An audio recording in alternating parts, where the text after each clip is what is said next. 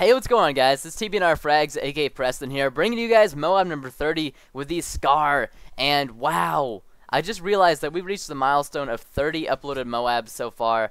I think that's kind of special, guys, so thank you so much for all your support. I checked the last video that I uploaded, MOAB number 29, which I believe was with the MK14 on the map Downturn. Yes, I called it Underground, and everybody told me the map was called Downturn, and I realized it after the first comment, but people continue to keep telling me.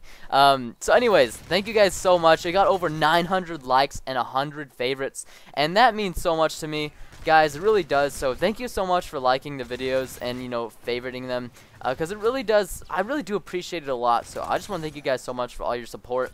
And we're almost at 10,000 subscribers, and I promise you guys a vlog at 10,000, and I'm still gonna be doing that. So, you know, whenever 10,000 comes, which it could be really soon because my Machinima Respawn video is going up today, I'll have to get my I'll have to go to my buddies and get on his camera and do a little vloggy for you guys. But anyways, guys, I'm running the Scar H, or I think it's the Scar. Is it Scar L or Scar H in this game? I can't remember for the life of me. But anyways, picking up my specialist bonus in 1 minute and 15 seconds exactly, and I'm running the regular, you know, I think I'm running extended. Yeah, I'm running the extended mag attachment, not proficiency, with the kick proficiency. Now, usually I always tell you guys to go with, you know, the dual attachment proficiency. That way you get 2 attachments, and once you get specialist, you get all the bonuses. And I would normally recommend that. However, I don't recommend that with this gun. And look right here, this guy. Ooh, he was chasing me with dual FMG9s, and I got the prone off on him. And this guy right here, these guys, La La Land, man. But anyways, like I was saying, guys, the silencer lowers the damage on this gun way too much for me, and the range, and I don't like it. And I feel like this gun has 0 recoil with the kick proficiency, and extended mags just makes for like a perfect couple. And the gun is awesome without the silencer, in my opinion. I tried it with the silencer, and I got 1 kill off of a MOAB and died. And I was like, that's it, I'm taking the stupid silencer off. So I took the silencer off, and now I'm just rocking this gun, and I like it. I really do. I like it. And this game also is with Justra, and it's got a little bit of a twist MOAB towards the end, and I think it's kind of cool. And I think you guys are really gonna like it.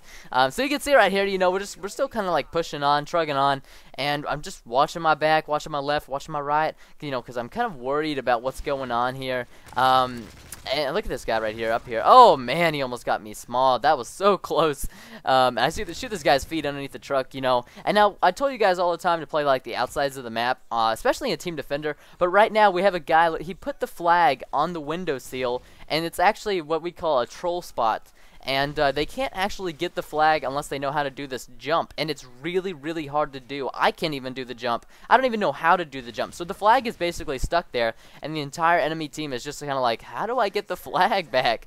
So we're kind of like trolling them with this flag spot and just, you know, messing with them. And I'm constantly like flanking them and, you know, maneuvering through them all. That's why I'm able to get 40+ kills at this game. And Team Defender, that's a lot of kills when you think about it. 40 kills is a lot of kills. And I won't tell you guys how many deaths I have because that would spoil it. Because I could die right now for all you know.